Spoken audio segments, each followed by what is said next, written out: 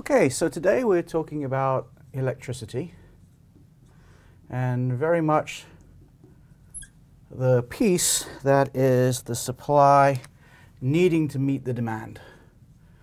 So this is very much a case where this has to happen. I can't have electricity storage in the wires. They would heat up, they would melt. That management is quite interesting. And so you have to have the electricity as needed. Now the piece that's obviously missing is storage. And if we get that right, then we're on to a game-changing scenario. But right now we have pump storage primarily is how we do this. So let me remind you of a couple of things.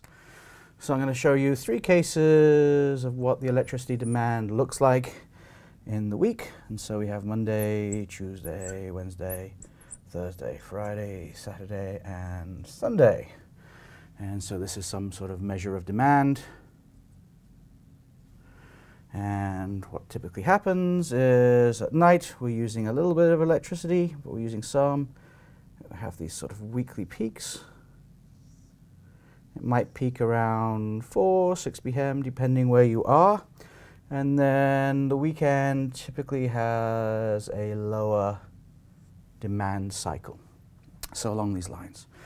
I've drawn that to be relatively uniform. But if we just take a look, this is the lowest amount of electricity used in the week, and that would be the base load. And of course, maybe we'd have a day that might have a high usage than others, etc., etc. But let's say that this is, April in Pennsylvania. We don't use a great deal of electricity. We are not heating, we are not cooling a great deal in Pennsylvania. We're still using lighting, we're still using hot water, we're still washing clothes, etc., etc. And of course, industry is still running. This is probably why we see a reduction in commercial and industry over the weekend. But if we look at some other cases, let's go look at a case now where it is the demand for the winter season. And here we still see the same sort of ups and downs. Maybe there's a warmer day, colder day. And you can see that our base load is considerably higher.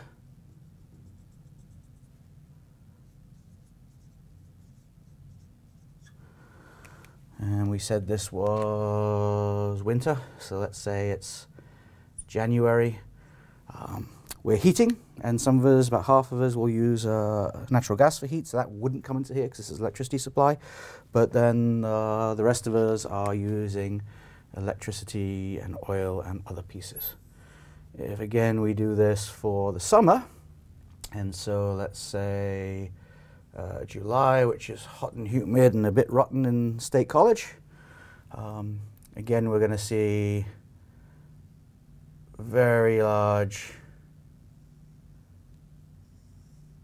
peaking. Maybe there's a hot day, maybe there's a cooler day. And we have a base load that is also much higher than the base load that we had over here. So what we've seen is there is considerable variability between the seasons. So we have a lower electricity use in April in Pennsylvania. We see a very significant, almost a doubling, perhaps more than a doubling, between the base load and the highest generated need of electricity, highest electricity demand. Obviously, winter and the summer is where it might peak. And in this particular case, we can see that the peak was actually in the summer, which is the case for Pennsylvania.